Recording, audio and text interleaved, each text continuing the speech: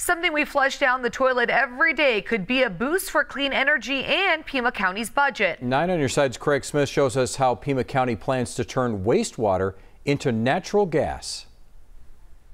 This is a story third graders could appreciate, but adults could find something to appreciate too. Third graders love jokes about, well, farts. And part of that gas is something called methane. And when Pima County collects the sewage from a large swath of the county, it's able to extract enough methane to be a valuable source of energy. What you flush down the toilet has a good chance of ending up at the pipes, pumps, and tanks of Pima County's Tres Rios Treatment Center. There, it basically gets digested. Your own digestion can create methane gas. We usually call methane natural gas. Sewage digestion creates natural gas too. The plant's been burning the methane so it won't build up and explode, but new equipment lets Pima County collect the gas, clean and concentrate it, and sell it to Southwest Gas.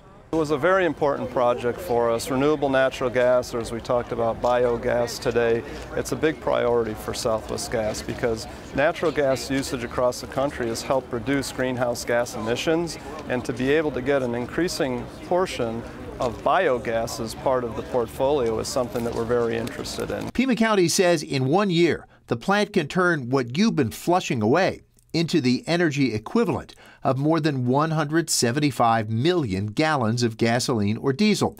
Burning methane still puts carbon dioxide into the air, but with 30% less CO2 than from gasoline or diesel.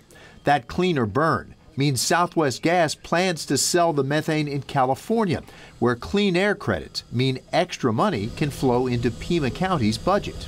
This is projected to make probably about $2 million to $3 million a year that will come back to the department. And with that revenue source, that'll help us decrease and minimize future rate increases and help us, with increases in cost. It's going to keep costs down for our ratepayers. And the gas from this plant is a renewable resource as long as you continue doing your part. Craig Smith, KGUN 9 on your side.